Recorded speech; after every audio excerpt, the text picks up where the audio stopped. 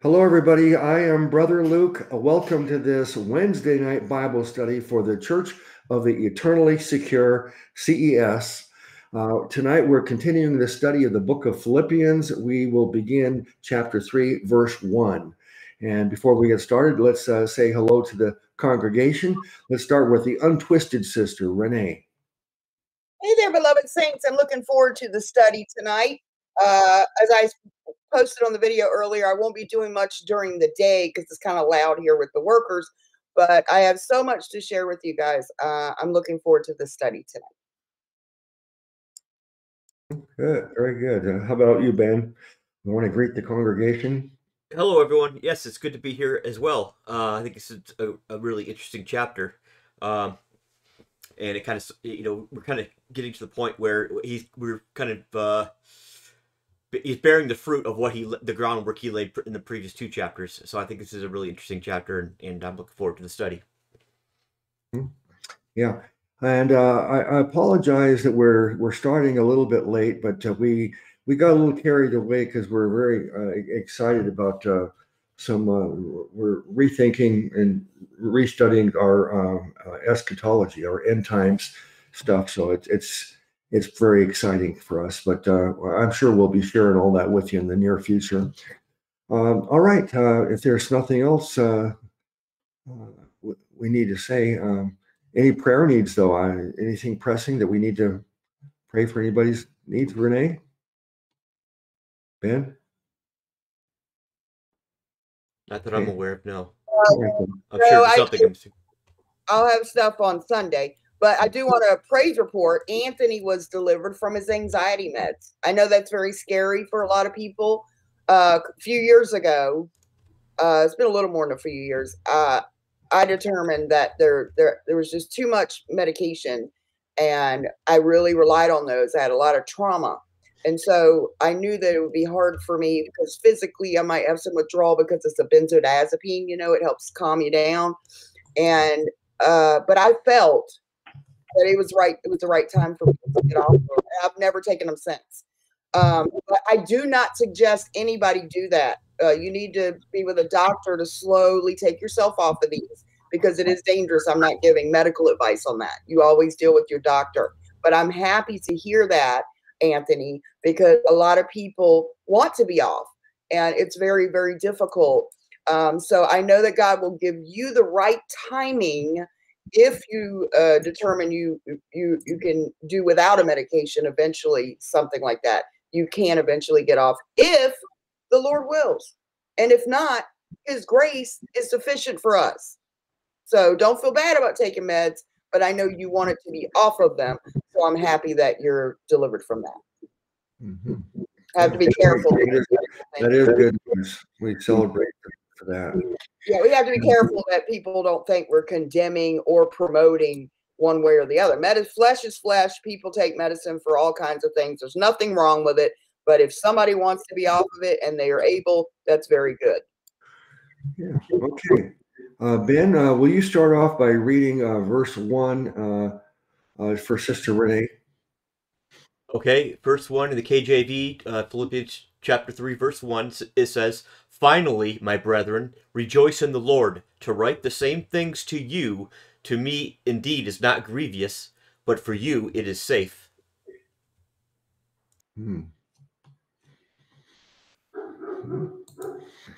All right. Sister Renee, can you explain it? Yeah, I want to go back because whenever a chapter starts with therefore or finally, he's continuing a thought from the chapter prior. So, we can't forget that just because a chapter is split or starts somewhere, that it's a new thought. It isn't. It might just be a break in the continuation. So in this case, saying finally, my brethren, is just a break in his thought, and he's continuing what he was saying from earlier. And what he said earlier in the chapter prior is that Timothy would be sent to them to visit shortly, and that he was very, very happy about that, and that his heart was truly for them. And so he's telling him about his visit.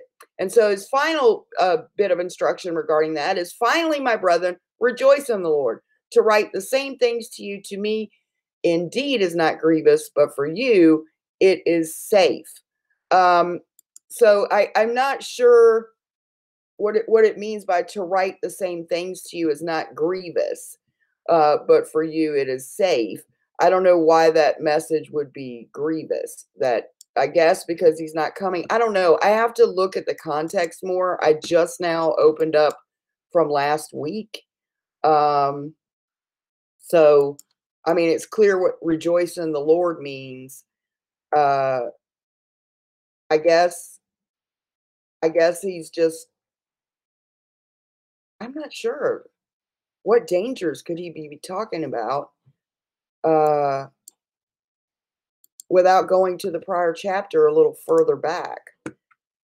So, well, let's see. Maybe Ben has some insight on it, and I'll look at the Amplified and see if there's any footnotes. Go ahead, Ben. Okay. Well, Renee, I think Renee identified a key aspect in interpretation. He starts off with the word finally, so I think he's summarizing basically what he essentially said in chapter 1 and 2. And so the New King James, by the way, instead of grievous, it says tedious, and I think that's probably more. I think that's probably more in line with our modern day understanding of the word.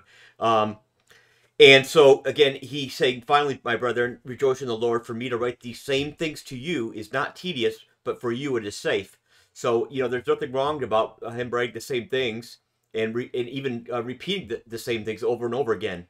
In fact, I'm always, one of the traits that I have, or one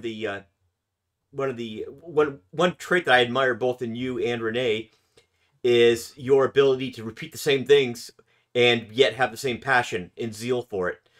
For me, it's like, okay, I already said this, and I don't know. And it's good because I don't pick up everything people say either. So, like, there's times where I'll say the same thing over and over again, and then someone will say, oh, wow, I never noticed that. And I say to myself, well, I said that several months ago.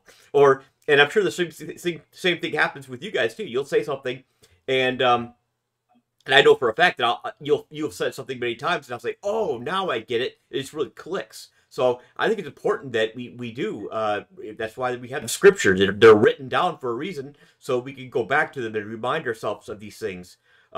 Being reminded of simple truths you see that all throughout Scripture. Second Peter is about reminding what they already knew. Hebrews is about reminding them about what they already knew and not to become dull of hearing. So there's nothing wrong with that at all. And with regards to it being tedious, again, I do consider it tedious when I have to repeat the same thing over and over again. Because again, when the first time I say, that's when I have my passion and energy, and then the subsequent times, it's like, oh, well, that's kind of old. That's old news to me now. But I think it's something that I need to, work on. And with regard to it being safe, I think he's basically saying, again, especially in the context of the next verse and what he had previously warned about people being. The previous chapters were essentially about the furtherance of the gospel and fellowship in the gospel, and to be aware of people who will have their own selfish ambition, are not serving the Lord or the gospel, but they're really serving themselves. And I think for him to keep on repeating and reminding this church to be selfless, do not lose focus of the prize, of the main goal, which is to get the gospel out. That's the overall goal. So in that sense, it's safe to them to remind them so they don't fall into false teaching or follow a bad example of what a Christian should be like. He says, "Follow my example." So I think that's the gist of that verse. Again, the previous chapters have really been about selflessly serving Christ and the gospel, the furtherance of the gospel and fellow believers. That's the priority, and that brought great joy, even though it seemed counter to being joyful, because again, Paul rejoiced that he knew that even though he was in chains, that it was all in God's plan. It was all God's plan for furthering the gospel, and he rejoiced even though he was in prison. He rejoiced that even though he thought perhaps his death might be impending. That was in previous chapter in verses 17 through 18. He says, yes, And if I am being poured out as a drink offering on the sacrifice and service of your faith, I am glad and rejoice with you all. For the same reason, you also be glad and rejoice with me. So I think that's essentially what he means by safe and grievous. Yeah, I think you did a real good job there, Ben. You emphasized the right things. As I'm looking at these other translations, it might be helpful here. In the Amplified, it says, "Finally, my fellow believers, continue to rejoice and delight in the Lord. To write the same things again is no trouble for me, and it is a safeguard for you." So, when I look at the NABRE, it also uses the word safeguard. So if we think of it in terms of safeguard rather than safe, I think it does fit together with the idea that, hey, I keep repeating myself and as a safeguard to drive this point home to make sure you don't ever deviate from that. I'm repeating it as a safeguard to keep you on track. And then in the Young's Literal, it translates it this way: the same things to write to you, to me indeed, is not tiresome, and for you is sure. Rather than safe. So I do think that that really is a sensible conclusion, that it's not talking about being safe from, let's say, evildoers or attacks or martyrdom or anything like that. It's just, it's a safeguard to make sure that their doctrine doesn't get, they don't go into error. There's a footnote here. On the NABRE, it says about verse 1, it says, "Finally, and rejoice." That is, the adverb often signals the close of a letter, while the verb could also be translated goodbye or farewell. Although it is never so used in Greek epistolography. That's a tough one to pronounce. The theme of joy has been frequent in the letter. Note also in Philippians 4:4 and the addition of always, there is evidence for the meaning rejoice. To write the same things may refer to what Paul has previously taught in Philippi, or what he has just written, or what follows. So that footnote didn't talk about the word safe, but I think that Ben, you hit on it, and I think that that's really the way Renee, what do you think now? Yeah, I agree. It makes more sense. It's so funny. Kevin says, "I've never heard Renee say I'm not sure." Well, I wasn't sure, so I'm not sure because I don't remember what was in the prior chapter for him to be wrapping up. And so what would be safe? That's the word that threw me.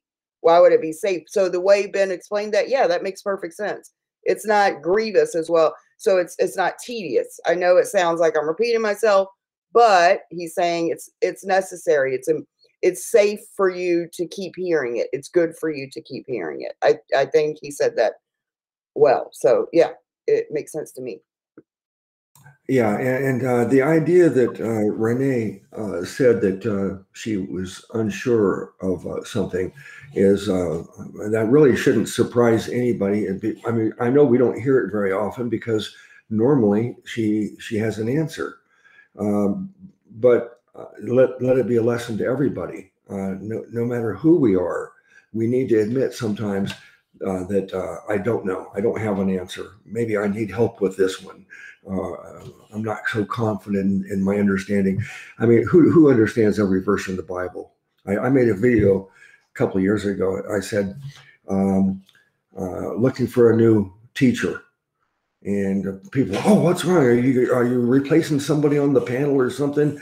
And I said, no. The point I was making is, I'm looking for a teacher who is qualified to say, I understand every verse in the Bible perfectly. If anybody is able to claim that, let me know. I want you to teach me. But is there anybody who really can make that claim? I haven't found them. Okay, shall we go to the next verse? If so, Renee, why don't you read verse 2 and let Ben comment. Why don't you read 2 and 3 together? I think they go together, don't they? All right. Beware of dogs, beware of evil workers, beware of concision. For we are the circumcision, which worship God in the spirit and rejoice in Christ Jesus and have no confidence in the flesh. Well, this is one of the many reversals you see in Scripture. For example, the Jews thought that they were righteous and the Gentiles were unrighteous. Yet we're going to find that the Gentiles will be righteous by faith, and the Jews, many of them unbelieving, will be found to be unrighteous. Again, they thought they're righteous by the flesh, and again, all through the Old Testament and even in New Testament, the Gentiles is referred to as dogs. Like Jesus, for example, in Matthew 7:6 says, "Do not give what is holy to the dogs, nor cast your pearls before the swine, lest they trample them under their feet and tear you into pieces." And then also too, there's that in Matthew 15 with the there was a Gentile who cried out to Jesus, who said her daughter was demon possessed, and Jesus said to her, "It is not good to take the children's bread and throw it to the little dogs." And then she said, "Yes, Lord, yet even the little dogs eat crumbs which fall from the master's table." And he replied to her by saying, "Oh, woman, great is your faith." Again, her faith is what made her no longer a dog, essentially, because she could be declared righteous if you believe in him. And all through Revelation, too, he says, we read, outsider are the dogs, and those who love and practice lies, those are people who are unsaved.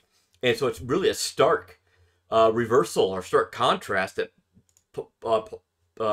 Paul is making here. It's really a polemic.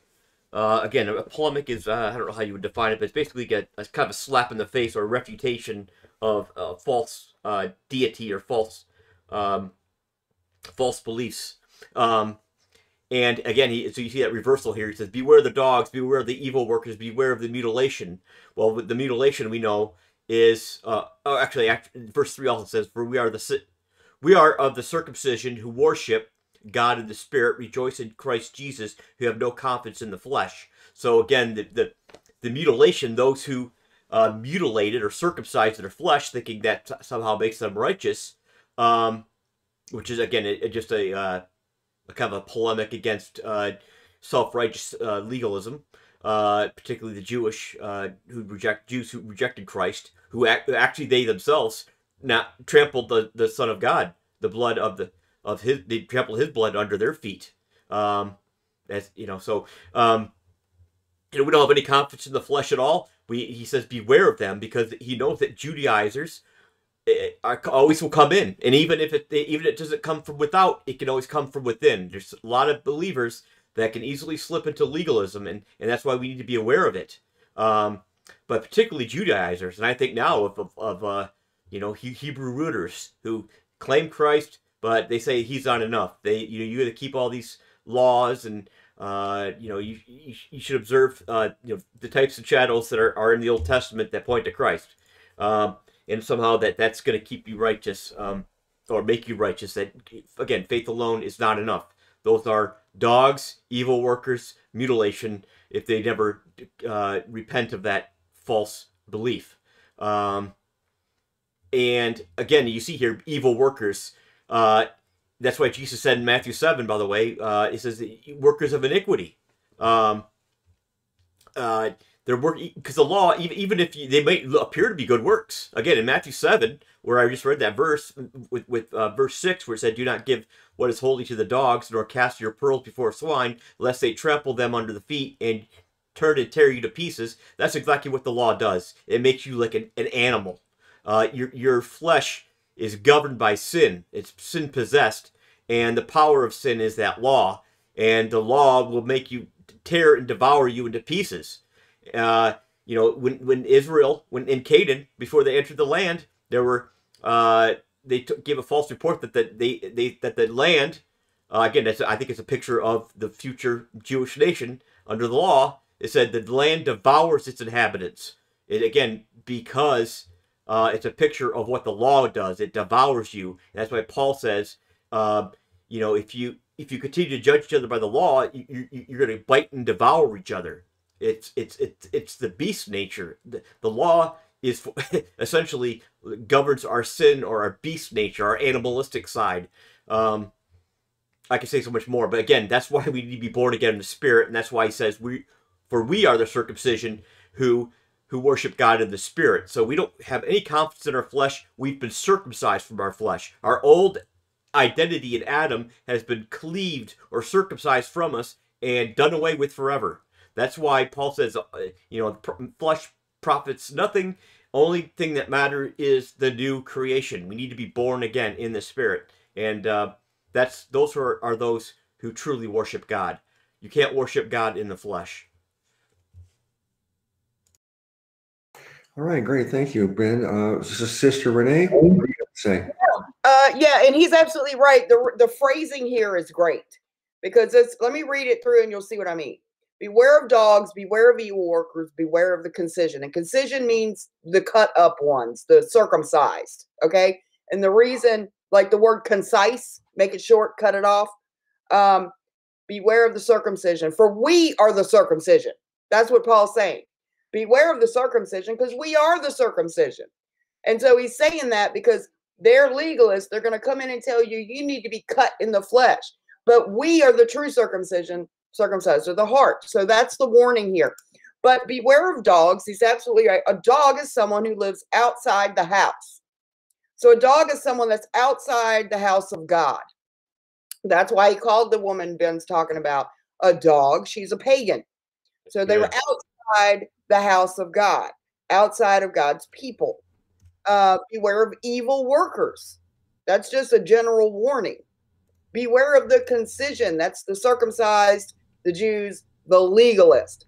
So beware of the circumcision or concision, for we are the circumcision who worship God in the Spirit and rejoice in Christ Jesus and have no confidence in the flesh. And you can replace circumcision with any work done. But circumcision is so perfect because it's an actual mark in the actual flesh. But that can work for anything you put trust in, your ability to be righteous in your flesh.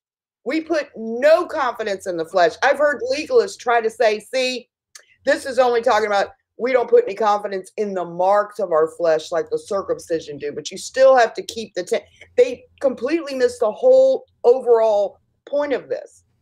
Is that you're trusting law or you're trusting Christ. You cannot trust both. If it be of grace no longer works, otherwise grace is no more grace. And Christ is of no effect to you. And so it's good that you had this put together, Luke, when we read them. So we'll read it together now. Beware of dogs, those outside the house of God. Beware of pagans. Beware of evil workers. Beware of the concision, the circumcision. For we are the circumcision, which worship God in the Spirit and rejoice in Christ Jesus, who have no confidence in the flesh. So the legalist would come in still adhering to the temple system. So they're worshiping God in the temple system and rejoice in Christ Jesus. We rejoice in him. We don't offer the animals and have no confidence in the flesh. We don't do a mark in our flesh. We have the Holy Spirit. That's what distinguishes us from people that are not God's people. So it is like a this, not that thing. Play on words here. Beware of the circumcision, because we are the real circumcision. They're not. They're going to come in claiming that they are the true people of God because of a mark in their flesh. But we are really God's people. It has nothing to do with the flesh at all. Okay, thank you. I have to confess, though, when you started off there talking about concise and shortened and cut off, I mean, you really started to scare me there a little bit. Well, Paul does make a snide comment like that, doesn't he? I would they were cut off from you. Yeah, it was pretty scary. I don't know if I can handle much of that. Okay, let me read 2 and 3 in the Amplified and see how they phrase it. Look out for the dogs, that is, the Judaizers, the legalists. Look out for the troublemakers, Look out for the false circumcision. That is, those who claim circumcision is necessary for salvation. For we who are born again have been reborn from above, spiritually transformed, renewed, set apart for his purpose, and are the true circumcision, who worship in the Spirit of God and glory and take pride and exult in Christ Jesus and place no confidence in what we have or who we are in the flesh. Though I myself might have some grounds for confidence in the flesh, if I were pursuing salvation by works, if anyone else thinks that he has reason to be confident in the flesh, that is, in his own efforts to achieve salvation, I have far more Oh wow, did I go too far? I read through 4. Yeah. Yes. I got a little carried away there, but it was so interesting. Yeah, I think that they did a good job amplifying it. There are people that have criticized me for using the amplified. For that matter, anything apart from KJV, but particularly you will not burst into flames. You will not burst into flames if you pick up a different version. You will not explode or anything like that. Just want to dispel those rumors. The panic feel. They panic and pick up another version, Luke. But the Amplified and any other translations, when we read them, we're hoping that maybe we'll gain something by it. But we're also going to be on guard because we're looking to see if there is any false interpretation there, because some of the modern translations, they tend to insert things that change the gospel to works.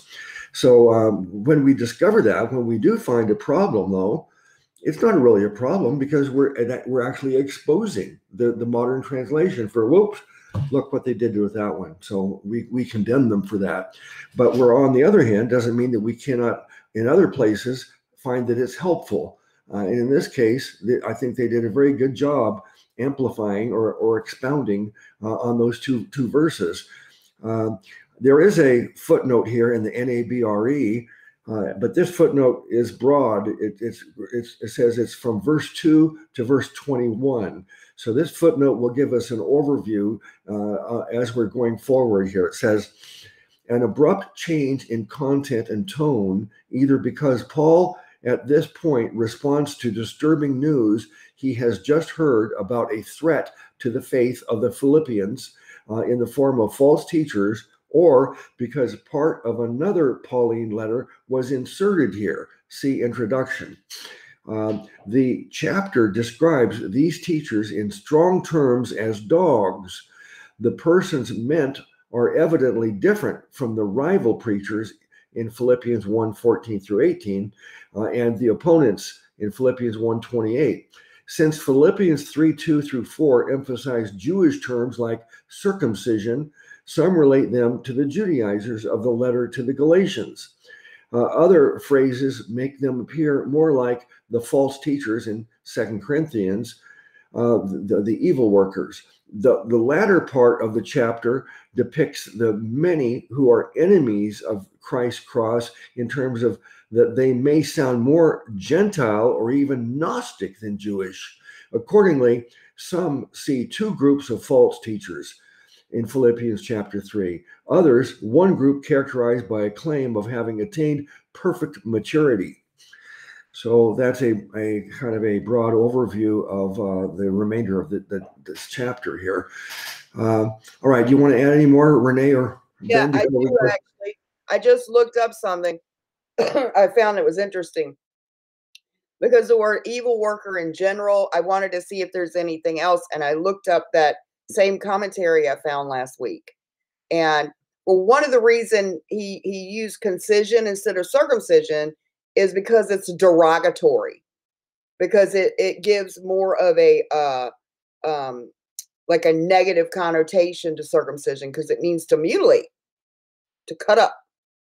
So it's, instead of elevating them to the circumcision as the set apart holy people of God, it's the cut up people.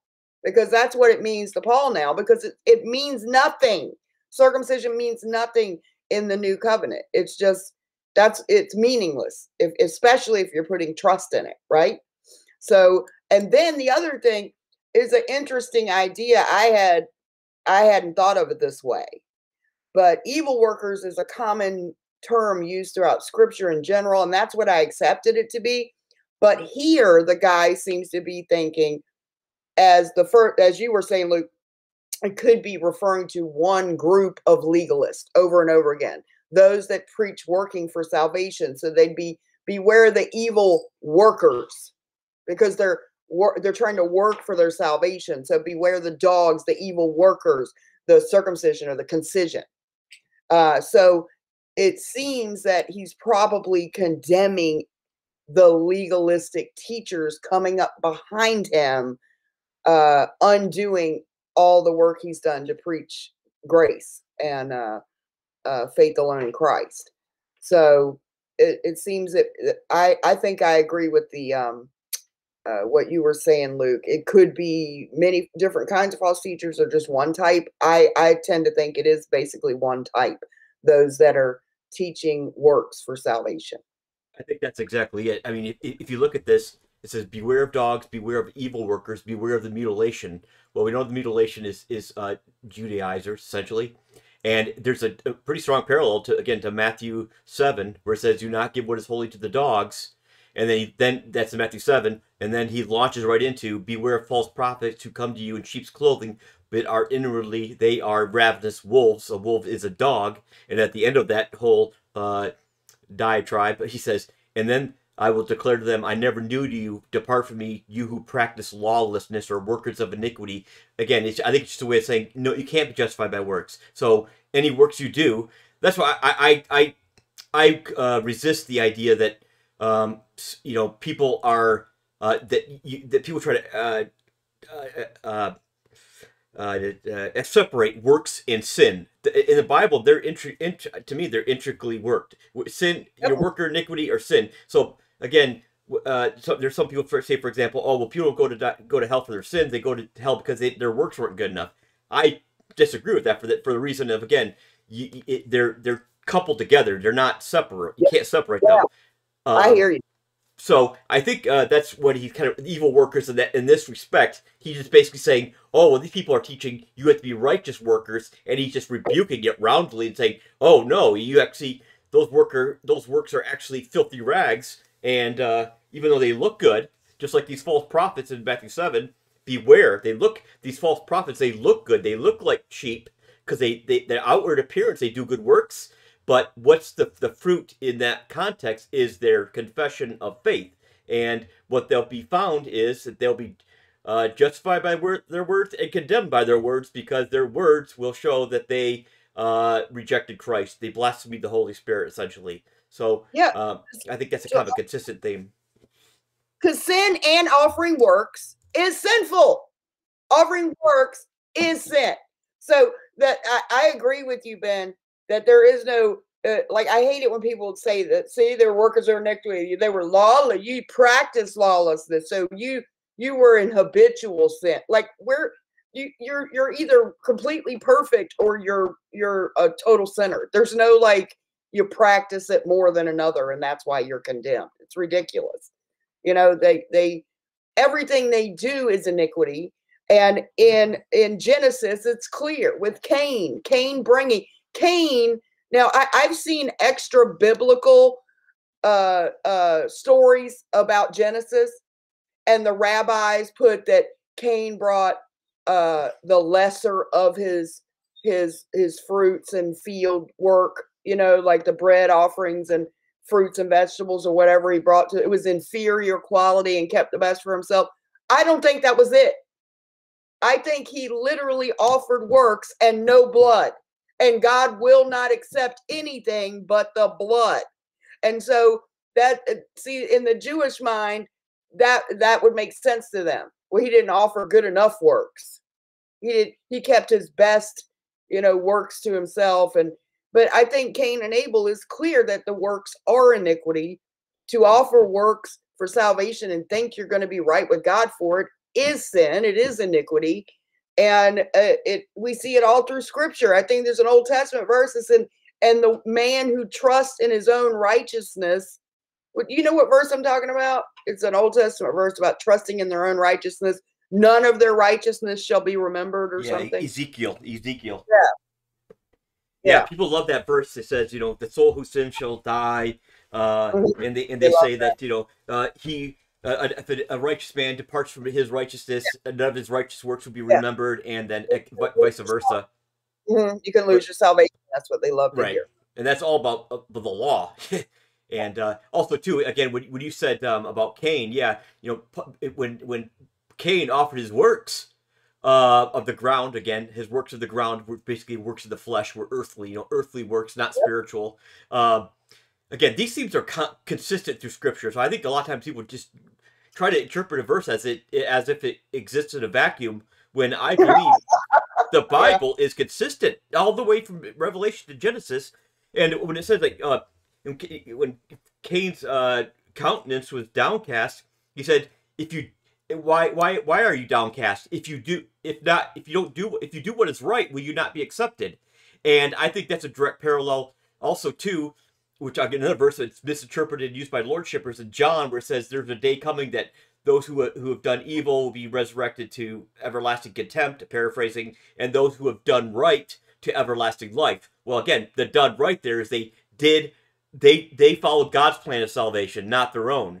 They did what God told them to do, which is to believe on the Son. And again, I think that's a picture of Cain and Abel. Abel did what was right. He did what God prescribed for a right relationship with him, where Cain forsook the right way. He wanted to go on his own. He wanted to do it on his own terms. Okay, very good. Ben, would you read 4, 5, and 6 for Renee? Sure.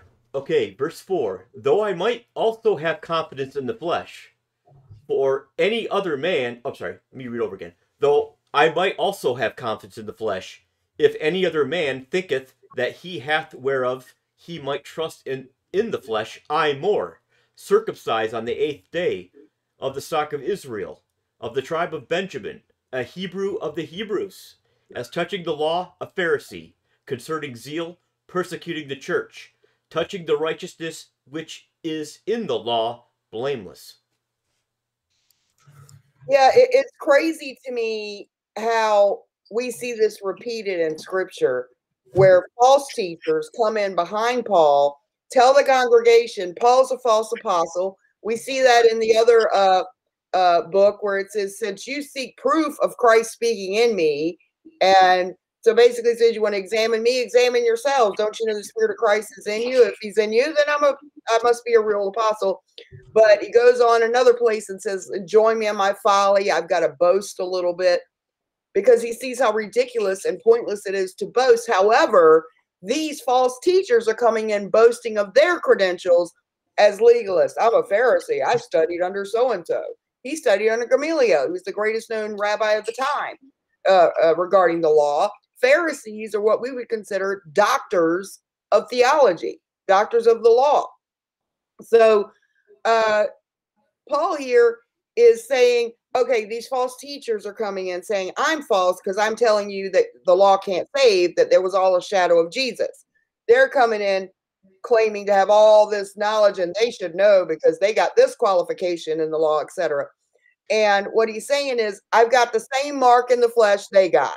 I grew up under a Pharisee. I was a Pharisee myself. I got them all beat, basically. If they want to boast in what they know and being a Hebrew and circumcision, I can boast more than they can. But I'm not teaching the law. I'm teaching the gospel. The law cannot save you. So his thing here is pointing out his qualifications only in the sense that false teachers are trying to boast in their qualifications. And he's saying, my qualifications in that area beats them also. And I'm telling you that over there can't save, they're false. Let's stick to focusing on Jesus. So the only reason he's even boasting about any of this is because the false teachers try to say he's a false teacher by boasting in their own legalistic works. Mm-hmm. Jewishness. Their Jewishness. Mm-hmm. You know, they would boast. We knew God first. We're the ones that had the law and the prophets. Mm-hmm. All right, Ben. 4, 5, and 6. What do you say? Exactly what Renee said. That's what I have to say. Yeah, I mean, he was, he followed the law as best as anyone probably ever did on the earth, and except for Christ, of course. And he fell short. He couldn't do it. He couldn't keep the law. And he says he's blameless. Doesn't mean he was righteous by the law. He just meant that. I think it essentially means that, he did what was prescribed by the law. It doesn't mean he was sinless. It just means he did what was prescribed by the law. He continued in it. He advanced in it. He advanced in it. Probably, like he said, a Pharisee of Pharisees. He advanced in it. He continued in it. So in that respect, he was blameless. But again, he didn't have any confidence in the flesh at all. In fact, so I think I'll leave it at that for now, because the next verses kind of capture what I wanted to get into. So Renee did a great job.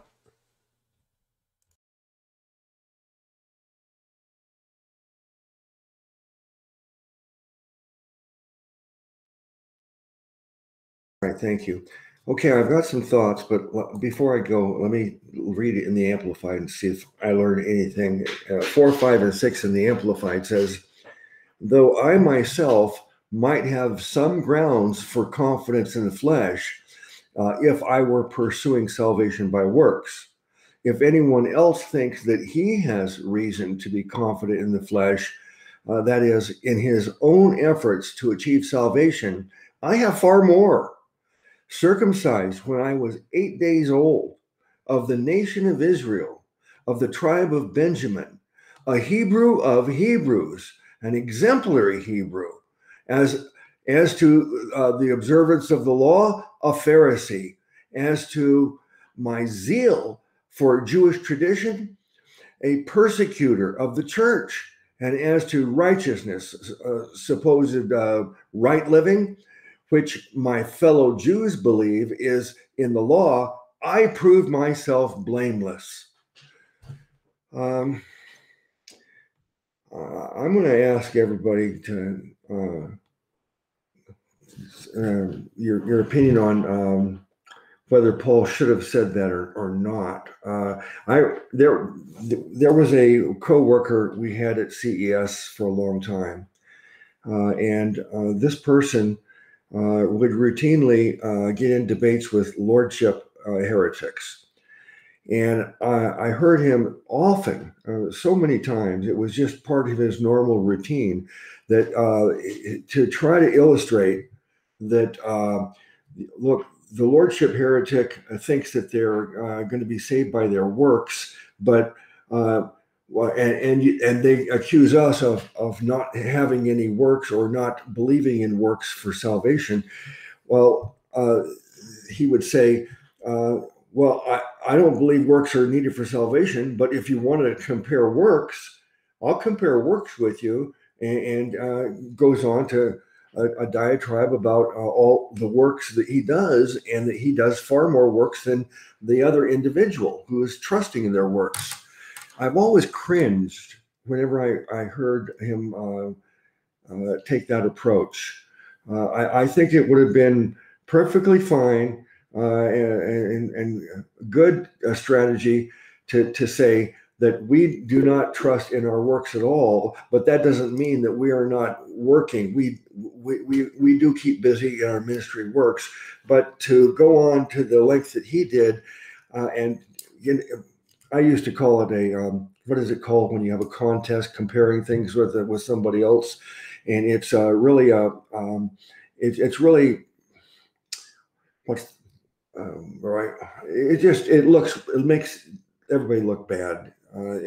We don't want to get into that kind of a contest where comparing our works to other people, like I got more works than you. That's the wrong road for us to go down, I think. But that's what Paul does here. And so I'm wondering, Paul has admitted that that he's does the wrong things when he wants to do the right thing, but he does the wrong thing, and but it's not him; it's the sin that's in his flesh. So and he admits numerous times in the letters as we've been going through these studies that maybe this is me. This is not from the Lord. This was just me speaking. And I'm wondering if this portion here, even though Paul, if you're going to actually compare, Paul could certainly boast more than that he did more than any of these others, and yet it really. Do you think it was a mistake for him to do that? That he really. I understand why he's defending himself and trying to show that if you think works are important, well, let's compare works. I've done more than you, and I know that they're worthless. They're no value at all for my salvation. But what do you think? Do you have any thoughts on that, like as I do, or am I being too critical of Paul? Well, I think all scriptures God breathed, so God, it's not like I don't think we every word I think is there for our instruction. Well, don't forget, Paul even said that. I remember I think it was in Corinthians, 1 Corinthians, where he's saying, this portion is not from the Lord. These are my words here. So that's in the scriptures. Yes, you're right. Yep. But that doesn't mean that it's correct. It's the best approach. It's the right way to answer somebody. Well, I think that he had to, Luke, because I think there were large amounts of the congregation going after these people. And I think that they were starting to follow these people based on their so-called qualifications. And so Paul had to lay down the qualifications to defeat theirs in order to put that to rest. Mm-hmm. Okay. Yeah, that's true. I see that Hendricks is trying to get my attention. He says, Brother Luke, for Paul's case, remember, he's making mention of his time under the law to highlight the fact he isn't following the law anymore and left it for Christ. Okay. All right.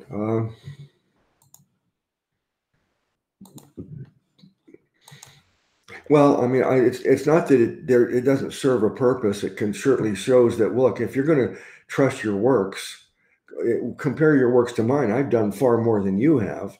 Your works are pale in comparison to mine, and yet I'm not trusting in my works. I know that that's not the means of salvation. Right. So, I mean, he could use that to drive that point home. It's just that I don't know. I do think that there's something that Sister Renee. Go ahead. I'm sorry, Sister Lisa said. Go ahead, Renee. I'm going to look for something real quick. I was saying I think that's not really what Paul's doing. I think he's qualifying more than saying my works are better. I think he's qualifying as a teacher, as someone qualified. You see, it's not because the only reason these false teachers were gaining any headway and coming up behind Paul was their qualifications. Right. And so he's saying you're following after them because of their qualifications. Well, I don't boast of mine, but here they are. Like I could, you don't follow these people just because they claim to know the law and all that. It doesn't matter how much knowledge of the law you have. If you want those qualifications, here they are. But that's not what qualifies me to speak on behalf of Christ. That's the message they're bringing you is not the message I'm bringing you. But if the only reason you're following these people is their legal qualifiers, then here you go. I know more than the people claiming to come behind me do in that area also. So I think that was the only way to put it to rest. Because I really do think it came from, well, I'm a Jew. I grew up a Jew. I know the scriptures. You don't. Paul is telling you not to keep them, but I'm telling you, look what God said, And I think he basically has to come to these Gentiles and say, yeah, I'm a Jew too. I grew up a Pharisee, which is, greater than just a religious Jew. So I think this is more of a saying a qualifier for him in the eyes of these people that were elevating these legalists based on their scripture knowledge or being a Jew or whatever, a covenant people. And so Paul had to stamp that out. Okay. There's I was trying to find something. Apparently, I didn't save it. But Sister Renee, I'm not Sister Renee. Sister Lisa. I think it was probably on a Friday night program. She said something, and I thought that, oh wow, this is. I want to save that because the way she stated it was so perfect. I'll try to express it, but everything in the Bible is truly happened, but not everything in the Bible is truth. I'm not really saying exactly right, but the point I think is still the same, is that we have things in the Bible. Okay, I'm not challenging that. That's not a real person. They didn't really say that. That wasn't really taught, but doesn't mean that it's truth. Look at what the Pharisees taught, what the Sadducees taught, what the Judaizers, all these things. There's a lot of false teaching in the Bible. Does that mean that it's not scripture? It doesn't belong there? No, it's there for a purpose, but it's not there for us to follow. Okay. Let me see. Did I? Yeah, I read that. So let's see if there's a footnote on 4, 5, and 6. No, there's not. No, there is. Okay, it says in circumcised on the 8th day. Are you guys still there, or am I muted or something? We're here. Okay. Circumcised on the 8th day as the law required. His knowledge of Christ led Paul to reassess the ways of truly pleasing and serving God. His reevaluation indicates the profound and lasting effect of his experience of the meaning of Christ on the way to Damascus some 20 years before. I think that's not really what we've been talking about, but I do think it's good to always remind everybody that the time frame that we see in the book of Acts and in the epistles, there's a great amount of time that is being recorded here. But I remember when I first read, for a long time, when I read the book of Acts, I thought that right after Pentecost, it was only a matter of days or weeks before Stephen was stoned. And I that's what I thought. As I read it, there was no indication that there was any gap in time. But from my research, when I look at all the timelines, most of the experts for some reason conclude that was about 3.5 years after Pentecost. And Paul's conversion was 6 years after Pentecost. The Cornelius, the first Gentile, was 10 years after Pentecost. The Jerusalem Council, where Paul and Barnabas had to go and have a meeting in Jerusalem, that was 20 years after Pentecost. They're still dealing with these same problems, having to go and try to resolve these issues. So it's easy to not realize that these problems, these arguments in the beginning of church history, they persisted for a long time until we finally have really the what was necessary. You got to keep Judaism out of it. Christianity and Judaism, you cannot be mixed together, and that's really what it boils down to. Okay, verse 7. I guess that verse 7. Yeah, 7 could stand alone. Renee, would you want to read 7 for Ben? But you have something to add? 7 and 8 need to be read together because it's not a complete thought, really. If you look at it, if you use it as it cannot, because then. Okay, we'll read it together, but then there's a comma after 8, and it has 7, a colon after 9, and a semicolon after 10, and a period after 11. So in other words, their punctuation indicates that this is all a flowing thought. It is, but I think 7 and 8, you can stop at 8 and then continue with 9, but 7 and 8 have to be, otherwise the message is mixed up. I'll explain what I mean. All right. Well, are you supposed to read now? Is it Ben's turn to go first? I don't know. Yeah, I think you read 7 and 8 for Ben then. please. But what things were gained to me, those I counted loss for Christ. Yea, doubtless, I count all things but loss for the excellency of the knowledge of Christ my Lord, for whom I have suffered the loss of all things, and do count them but dung, that I may win Christ. Yes, so the things that he once considered great treasures, his understanding of the law, his achievements in the law, now he considers them weak and beggarly things, as Galatians says, for example. He says, why you go, Paul in Galatians was saying that, to the people who were duped by the Judaizers, that why do you now go back to these weak and beggarly things after having started in the Spirit? And the weak and beggarly things he's referring to are things that pertain to the law. I think also, too, is that in some of the parables, Jesus said, even what he has will be taken from him. And I think that is basically a picture of the Jew who thinks he has all this treasure in the law, his understanding of the law, his special status with God because he's a Jew and was given the law, and the fact and all his achievements in the law. It will be found on Judgment Day that all those things that he thought were to his account were actually against him. All the things that he kind of put on as his armor, he will find that they won't stand in with the sword of the Spirit is going to pierce right through it. So I think that's basically what Paul's saying here. All these things he knows were just types and shadows. They're things that are passing away. And instead, he'd rather find himself in Christ. That I may win Christ. So let me see that in the New King James. That I may gain Christ, it says in the New. Yeah. So again, rather than putting on the shield or the armor of the law, he realized, which is a picture of the flesh, essentially.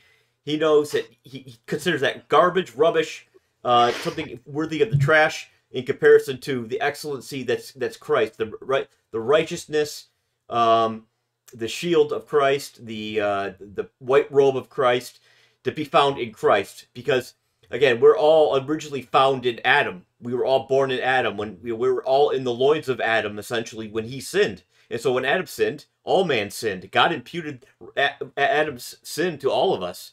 So we're righteous by basically threefold under the curse of sin. We're under sin because of Adam. We're under sin because of our personal acts of sin. And then there's a third one I can't remember now. But again, we need to be found in Christ, so that again, Adam's unrighteous work made us all sinners. Oh, sinners by nature, because we're born in Adam. So we need to be found again in Christ, born again in him by his obedience, not Adam's disobedience. We want to be found in Christ, because obedience to the law profits nothing. It all pertains to the flesh, and the flesh accounts for nothing. It's garbage. It's rubbish. And so that's why he is happy to give all the things that these false teachers, Judaizers, are taking their pleasure in, or their stand in. He's considering it, again, garbage and rubbish. He wants to be found in Christ. He knows the Spirit is what is the only way to grow. That's the only way to gain. So I guess that's all I'll say for now on that one. Okay. All right. Renee, what do you say about, is it 7 and 8? Yeah, I agree with everything Ben says. I wanted to be clear. Paul is not calling the law itself dung. That's not what he wouldn't call God's commandments that. It's what he gained through his knowledge and his of being a Jew. That all of those things, he realizes they were all shadows of Christ. And what things did benefit him, what benefit it did for him when in his relationship spiritually with God, it's nothing compared to what we have in Christ. So he's not calling the commandments of God dung. And because I've heard people say that, and there were some questions about it in the chat. So listen to the wording here. But what things were gain to me, those I counted loss for Christ. Yea, doubtless I count all things but loss for the excellency in the knowledge of Jesus Christ my Lord, for whom I have suffered the loss of all things, and do count them but dung, that I may win Christ. Suffered the loss of all things. That's what he counts dung. Everything he lost, he counts as dung. It doesn't matter to him.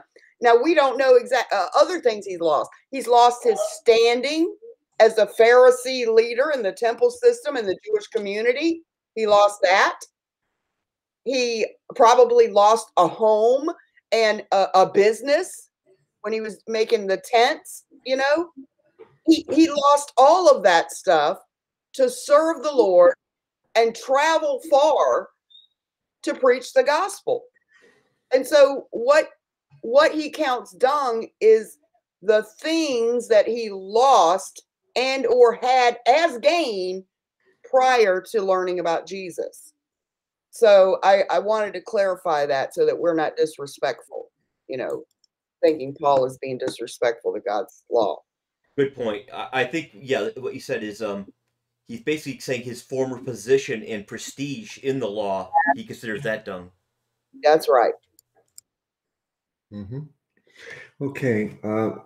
Well, I looked at the Amplified, and it amplifies it quite a bit, so I'm eager to read it. But I want you to think about this question for the two of you. When I read the KJV, the end of verse 8, it says that I may win Christ. Now, winning is certainly not the choice of words I would use to talk about getting salvation. And when I look at it in the other translations, in the NABRE, it says that I may gain Christ. And when I look at it in the Young's Literal, it says also that Christ I may gain and be found in him. But when it says in the KJV that I may win Christ, I like to get your reaction to that. But let me read the Amplified and let me talk about that before. Says, I forgot what verses we're on. It was 7.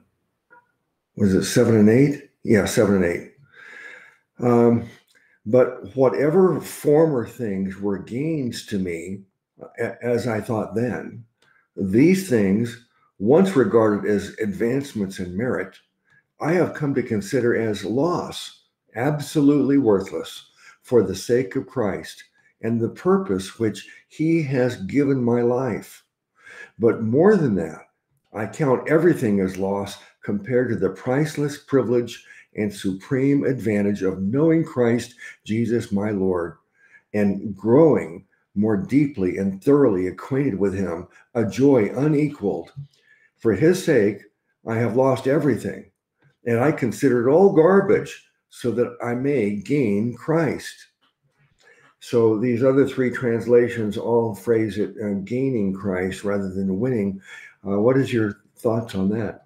You just said something profound, and I don't know if you noticed it. I typed it in the chat. I said, that was great, Brother Luke, but you didn't continue. When you were talking and you said you wanted to hear what we thought about winning Christ or gaining Christ, what I focused on was the word that I may. So I think this is an important thing here. If you want to gain Christ, you've got to leave the law and all you trusted in behind in order to gain Christ. If you are hanging on to part of that, you're not gaining Jesus. If you've got trust in something else, you cannot be trusting Christ. You've got to leave these things that you trusted in prior to hearing the gospel message and hang on to Jesus only. So the words that I may, whether it's win or gain, are very profound there, I think. Also, too, is that I think that again, I harp on this a lot because I think a lot of people don't do this. I don't think there's any mystery what he means by gain and loss. Again, the immediate context tells you, and I mentioned before that I think the Bible is always intentionally redundant so that if we don't understand what he means by that word, that word will be used, a synonym will be used in that same context.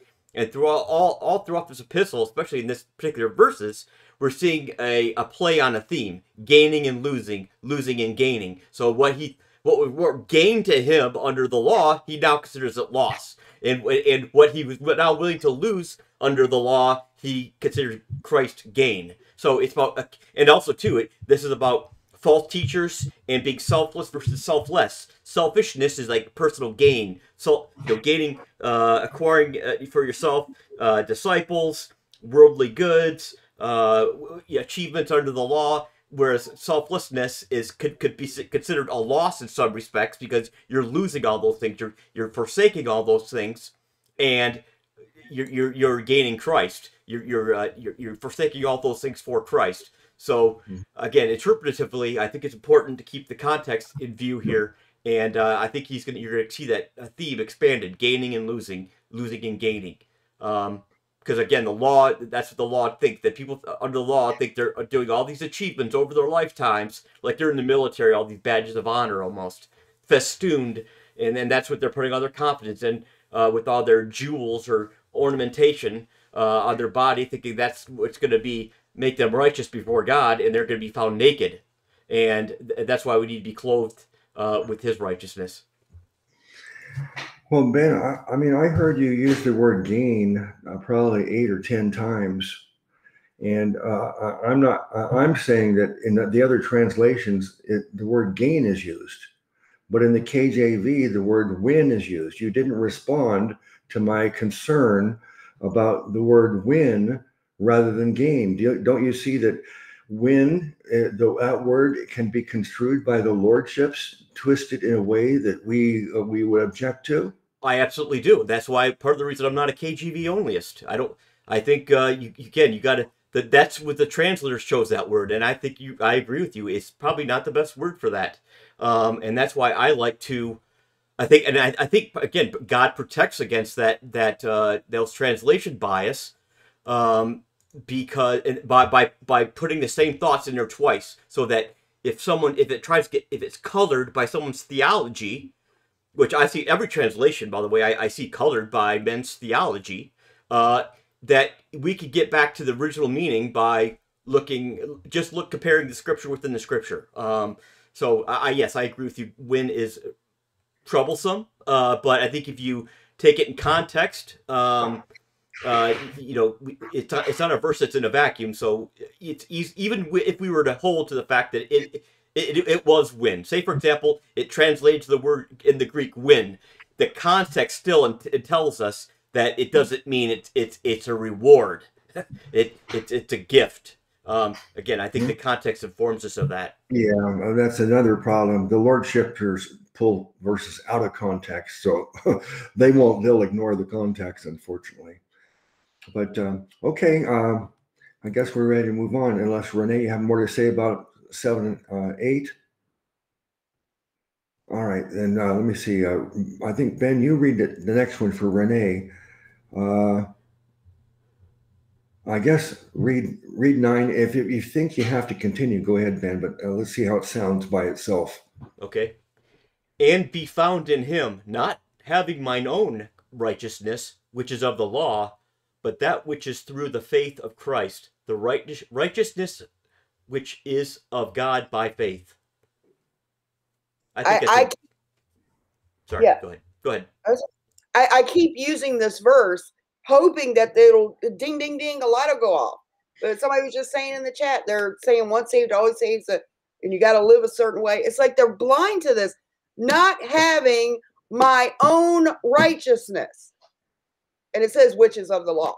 But your righteousness at all, not by works of righteousness, nothing you are doing. It's not about how good you are. And the way people get around this is to say, well, that just means you get saved. It's kind of the Pelagianism thing you told me that was the name of it, Luke, where grace is actually God's gift to make you righteous in your living in order to be saved. That's what they basically believe, that old heresy. So, no, that's God's righteousness. So they're calculating their own, trying to be good by the law. They think because they quit drinking or whatever, they keep the law now. That is God's righteousness. God's righteousness is a gift of righteousness. It's literally, you didn't see Jesus wearing our sin on the cross, but our sin was imputed on Jesus.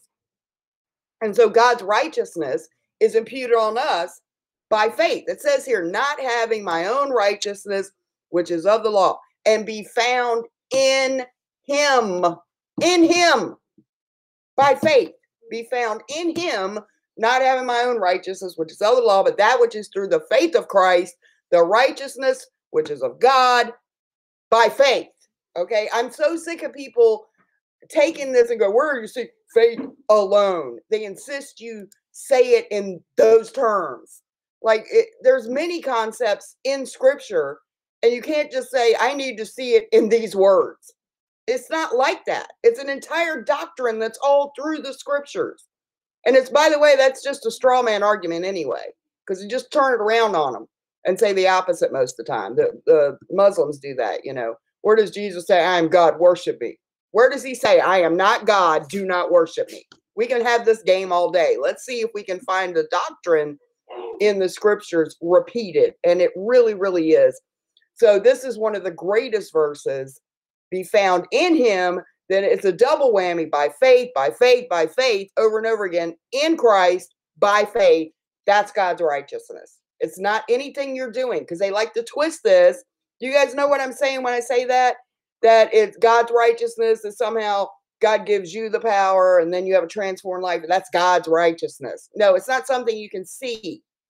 They want to walk by sight. This is something invisible. And it's when you're found in him by faith in what he did, not in what you did. Yes, and they also make much of the KJV translation saying through the faith of Christ. So it's like they're saying, oh, well, it's Christ's faith that saves you. Well, in that sense, it is true. Christ is faithful to save you if you believe in him. But they also teach that, through faith of Christ, that, he gives you that faith, that saving faith. And because he gives it to you, it'll never waver. It'll never fail. But again, that's just a translation idiosyncrasy with the New King, or the King James. I mean, other translations say faith in Christ. It's just a way. Again, I think that's part of the reason I'm not KJV only. I like KJV, but I'm not a KJV onlyist. Yeah. Well, yes. You could even put faithfulness. You do that, don't you, Luke? You say could be the faithfulness of Christ, but I think it just means faith of Christ. It just means it's by faith in him. Right. The body of truth that's in the body of truth about Christ. You believe the record of that God gave of his son, essentially. I do too. Well, I will tell you that when it says faith of Christ in the KJV, no other translations that I found interpret faith of Christ. They interpret the same verse as faith in Christ, the way that we think it should be. But I believe that if we are going to talk about Christ's faith, we should think of it as Christ's faithfulness, because Christ, if we believe Christ is God, and unless you're one of these people that doesn't believe in the omniscience of God, that's a new heresy, I think, that I've learned about, what's called open theism. The church has always, throughout all of church history, embraced and declared that God has certain attributes. He's omnipresent, omniscient, and omnipotent. So I'm not going to depart from those very easily. So I'm going to continue to believe God's omniscient. And that means that Christ doesn't need faith. Faith means you walk by faith, not by sight. In other words, we don't know, but we're going to trust it because we have faith. Jesus didn't have to have faith because he's God. He knows. So I think it has to be understood as the faithfulness, that Christ was faithful to do what he came to do, in spite of the fact that he was sweating blood, knowing what he was going to go through. He was still faithful to go through it. Brother Luke, I think of it this way. When we say the faith, yeah, it's just the faith of Christ is the faith. Yeah. The faith of Christ would be Christianity. Yeah, Christianity, the faith of Christ. The faith. That's another valid way of understanding, I think. I think. But let me say something about your Pelagianism comment. One of the earliest church heresies. If you go to my playlist on early church heresies, I think it'll be helpful to everybody. But one of the earliest was Pelagius, and his system was called Pelagianism, and the Roman Catholic religion, the largest cult in the world, their official position is Pelagian, and that is that they believe that the grace of God is not that God is so generous and kind that he's going to give us salvation even though we haven't earned it or deserve it. They say the grace should be understood as God is going to give us the ability to stop sinning. And it's up to us to use his grace to get sin out of our life. And therefore we can establish our own righteousness because God's empowering us to do it through his grace. Yeah, but call it God's righteousness. But they call it God's righteousness. Yeah. Let me read, let me see, what verses are we on? 8 and 9? Or what one did we just read? And just 8. So let me read it in the Amplified and see what it says. Actually, 8 and 9, I guess. No, I'm sorry. We read 9. We're on 9. 9. Okay. 9 is and may be found in him, that is believing and relying on him, not having any righteousness of mine own derived from my obedience to the law and its rituals, but possessing that genuine righteousness which comes through faith in Christ, the righteousness which comes from God on the basis of faith. I mean, I think they stated that beautifully. Okay. I mean, for those people who don't like other translations and particularly don't like the Amplified, I don't think anybody would be objecting to that verse. Okay, so that was 9. So let's go on to 10. It's getting close to closing time. We started about 10 minutes late. Let me see about 10.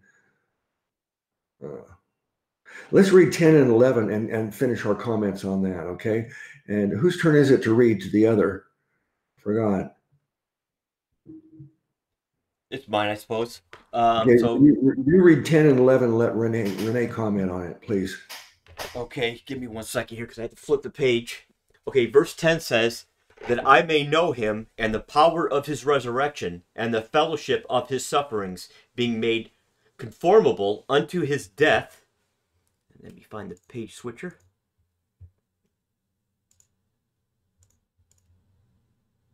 Conformable to his death, if by any means I might attain unto the resurrection of the dead. This is a good one to untwist. Yeah, Paul is not saying here he doesn't not have it yet. He's saying he wants to save others. So let me see here. I need to do a new video on this because I didn't make it as clear as I would have liked to. He says, be found in him, not having my own righteousness, but righteousness of God, which is by faith in Jesus, that I may know him and the power of his resurrection and the fellowship of his sufferings, being made conformable unto his death. Now, this part is about his personal walk as an apostle, the power of his resurrection, the fellowship of his sufferings, etc. And if by any means I might attain unto the resurrection of the dead.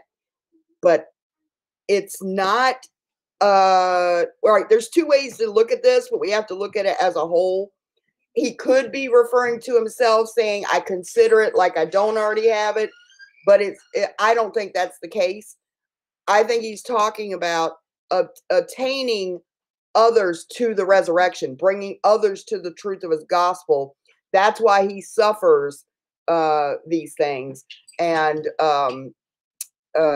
that he may know him, the power of the resurrection and the fellowship of his sufferings, being made conformable unto his death. He died to his own personal needs, if by any means I might attain unto the resurrection of the dead.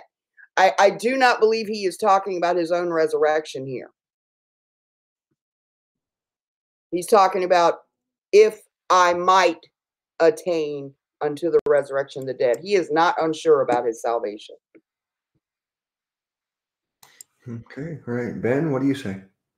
Well, I have a different view of that. I think again, what he had talked about being selfless and being Christ-like, and then later on in this chapter he talks about follow my example. Again, this is a contemporaneous evaluation, and then what he says in the next verse about being perfected, which the Bible, when it says perfected, it means being mature. So when he says, "If by any means I may attain a resurrection from the dead," I believe what he's saying is, I am laying all the things of the law aside, all the things that the law made you selfish. Because again, you're always concerned about your own performance, and you couldn't help anyone else because, geez, you might get roped up in their sin, or that whatever reason. But the grace makes you selfless, and the resurrection of the dead, I believe what he's saying here is that I'm trying to, and this is consistent with Paul's other teaching, is that, hey, because you've already attained it, because you already have a position in Christ, because you already have eternal life, because you put off the old man, now live it out. And so I think he was saying with resurrection from the dead, he wants to live the resurrection-like life. He wants to live as Christ did, no longer seeking after sin and being self-serving, but to be selfless, to live the divine nature. And he's saying, I'm not already attained. In other words, I'm not already perfected. But he says, I press on, etc. And so, again, I don't think he's questioning whatsoever, or even is even doubting his own salvation. He's talking about, he wants to know him and the power of his resurrection and the fellowship of his sufferings. I know before, again, when I read, people a lot of times say, when they think of fellowship, they think of almost like friendship or whatever. But the Bible, it's different. The Bible, it really speaks of experiential or intimate knowledge of. And so he wants to learn. He wants to suffer like Christ did, to learn he wants to suffer Christ's suffering so he can learn of Christ and, again, be conformed to his death, being totally subjected to God's will and, not following after his own fleshly desires like these false teachers. We're teaching about, the law keeping.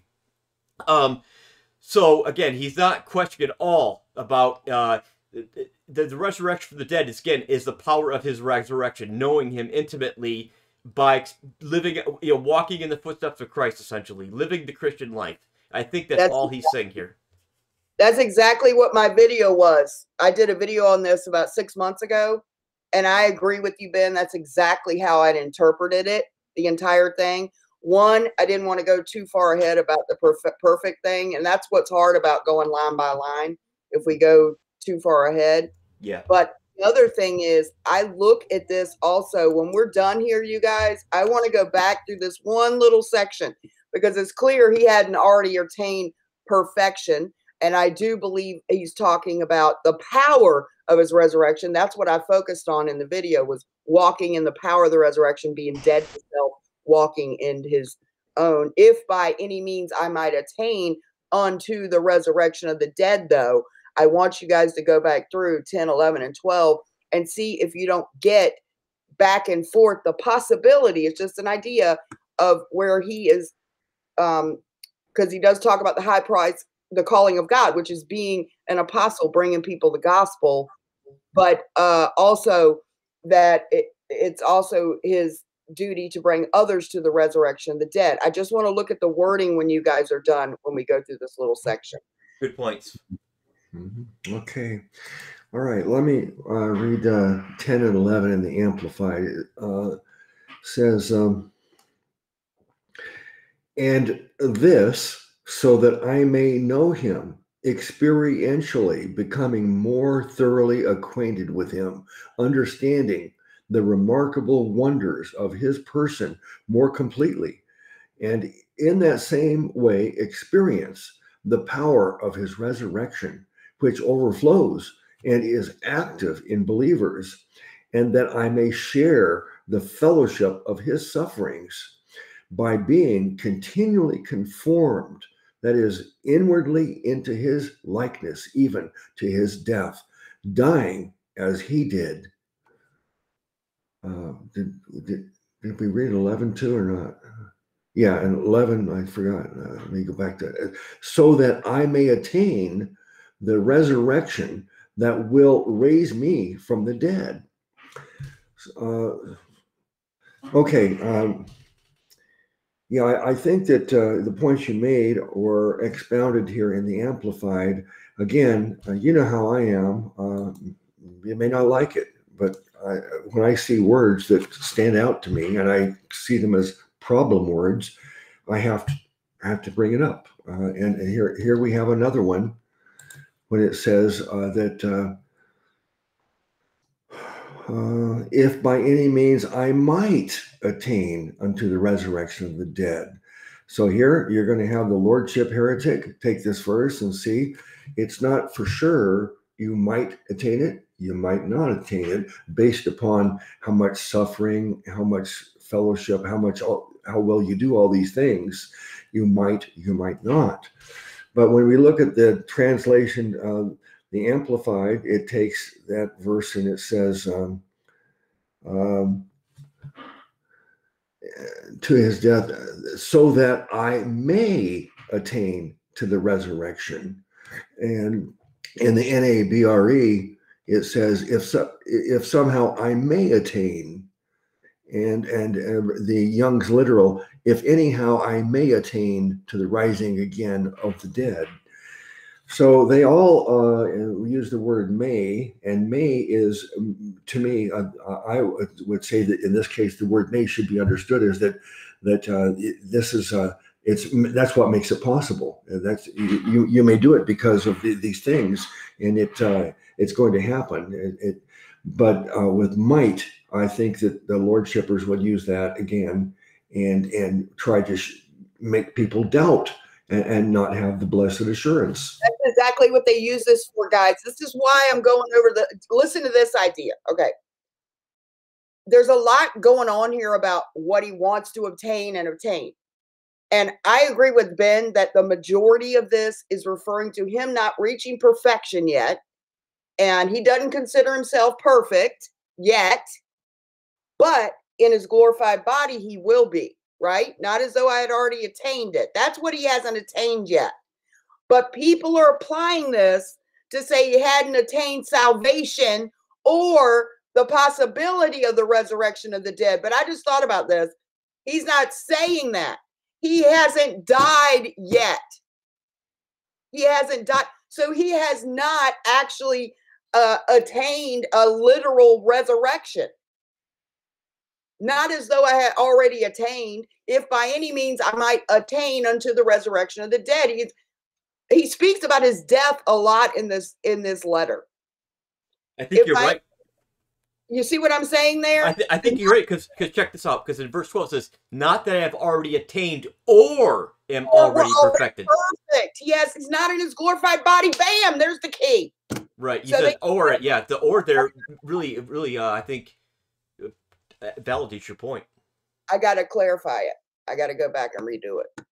That was the key. That's I knew it was there, and I needed a good way to word it. But I think, Ben, you're right. This is about his maturity. However, he's looking forward to a literal perfection of his body, a literal glorification, a literal resurrection. That's what he's referring to here. That's what he hadn't attained. He hasn't died yet. It's that literal. Yeah. That's what he's looking forward to. He's looking forward to being glorified. Mm-hmm. And it's not in question, like he might and he might not. No, that's right. That's the point. He's not putting this in question at all. Yeah. But I want to point out something else that I remember recently I brought up Polycarp. I don't remember what program we were on, but Polycarp was a disciple of John, and Polycarp turns out he was really quite eager to be martyred. And he eventually got his desire. His greatest desire was to be burned at the stake. And they even before he was sentenced to that, they even said to him, "Why, Polycarp, you're an old man. There's no need for this. Just recant and just go home." You know, they didn't want to kill him, but if he wouldn't recant, they had to. It was the law. So, but he said basically, look. For like 86 years or something, Christ has never done anything against me, and I'm not going to do anything against him now. But there's a record of him saying that he was going into the city intentionally so that he could be martyred, because he wanted that martyr's crown. And I mean, some people, maybe he's not the only one. Maybe others were purposely put themselves in a position to be martyred because that they wanted that crown. But in this case, it seems to me that Paul is pretty determined, or at least he recognized that it's already settled. He's going to be martyred. It's inevitable. This is a perfect example of us reading into the scriptures isn't there. He didn't say, not as though I have not attained the promise of a resurrection. He said, I hadn't attained it, nor am I perfect yet. We will be perfect when we leave this sinful body. Yeah, like you said, I think what really drives home your point, it says, not as though I had already attained, either were already perfect. So it's not like he's saying, in other words, I'm not saying already being perfect or fully mature is the same as already being attained, but like you said, being attained is actually the resurrection. And Yes. and then he says doesn't qualify, but he says, or even though I haven't obtained the resurrection, even in this flesh, I'm not yet mature. So I think that's a great distinction.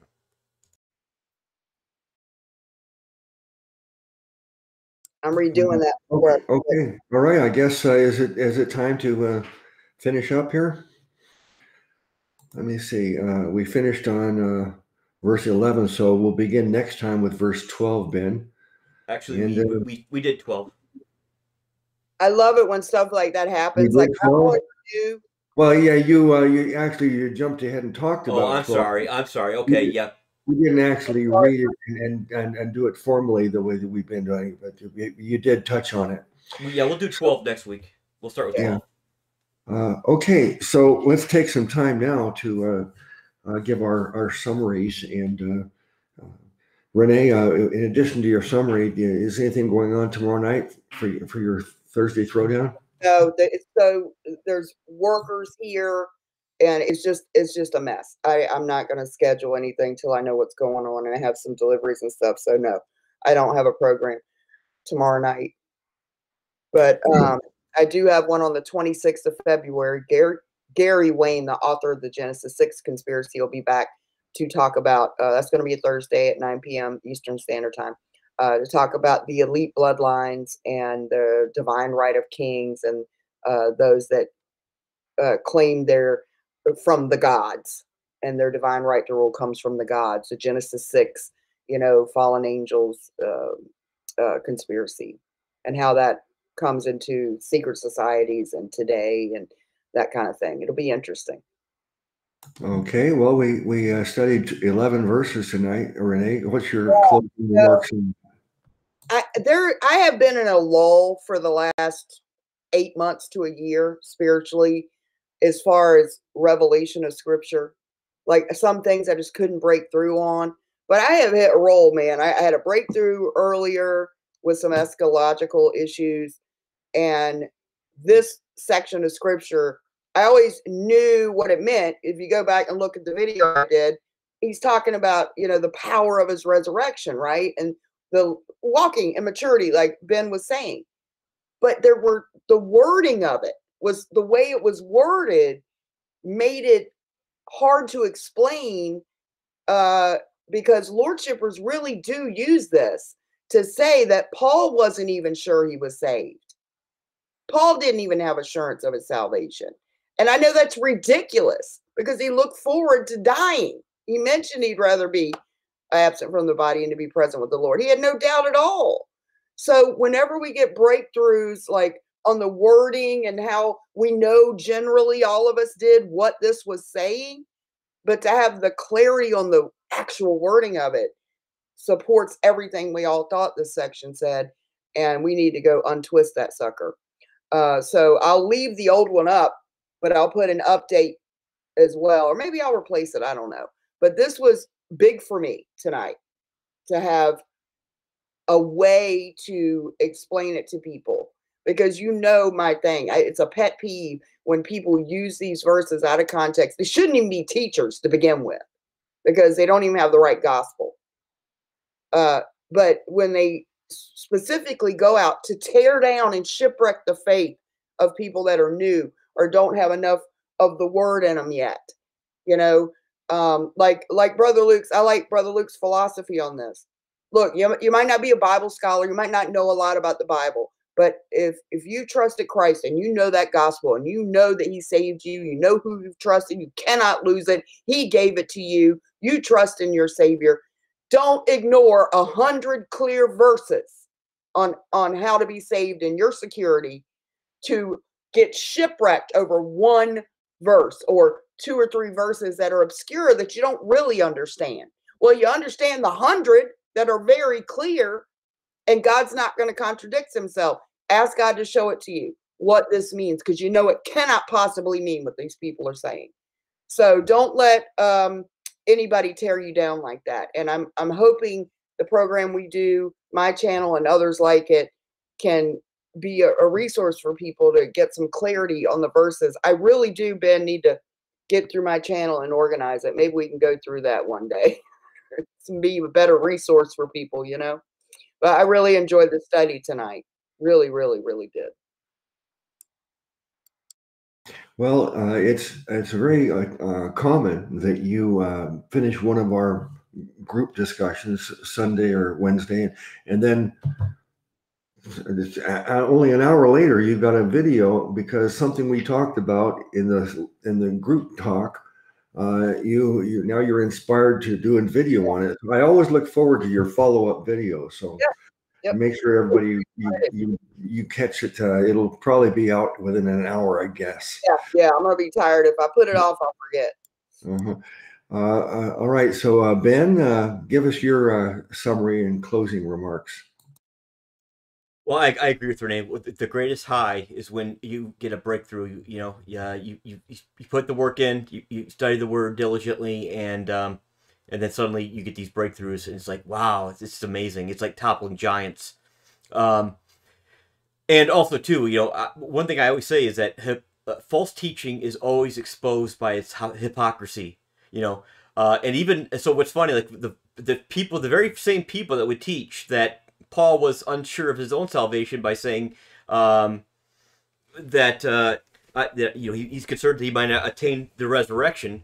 Those same people also teach that Philippians chapter 1 verse 6, saying, being confident of this very thing, that he who has begun a good work in you will complete it until the day of Jesus Christ. They also teach that again is a verse teaching that something that if God starts a work in you in terms of salvation, or works in you in terms of drawing to himself, that you that for sure, if God began a work of salvation in you, you'll never fall away, because if you fell away or fell into apostasy or fell into grievous sin, then that work must not have been started by Christ, because he will guarantee, Paul's confident that this very thing, that he has begun a good work in you, will complete to the day of Jesus Christ. So the same people that teach that Paul didn't understand he wasn't sure he was saved, teach that he's confident that he has begun a good work in him, logically would mean that he's also should be confident that so in other words, they're not even consistent with their own interpretative garbage. They're not even consistent with their own theology or their own interpretative methods, their own hermeneutic. So again, I said before, I think we all agreed that, well, I think there's general agreement that verse 6 is actually talking about the financial gift and the fellowship of the gospel. It's not verse 6 in chapter 1. It's not about personal salvation. It's about their participation in the furtherance of the gospel. And it doesn't even guarantee that they are going to persist in it. It just means that what God started there, Paul was confident was going to continue in some shape or form. But anyways, yes, it was a great study tonight. Time flew by, which tells me that I think we had a lot of fun, and I definitely learned a lot, and really had a really great study tonight. Yeah, thank you. And I see that Brother Hendricks reminded everybody to hit that like button if you liked it. I just did. And so, yeah, like, subscribe, share, hit the notification bell if you want to be notified. But the CES programs, you can get notifications, but really, you should be able to memorize when the programs come on, because it's Sunday at 5 p.m. Eastern, Wednesday and Friday nights, 9:30 p.m. Eastern time. So make sure you join us for all those programs. We'll see you this Friday for Fun Fellowship Friday. The study tonight was great as usual. It's always edifying for me. And I really enjoy listening. I'm trying to listen more now, because I'm trying to not ignore the chat room, but not pay so much attention that I'm not listening. So I'm actually getting more out of them now, listening to Ben and Renee. So yeah, it was a wonderful study. Look forward to next time. Thank you, everybody, for participating. Bless you all in the name of our great Savior God, Jesus.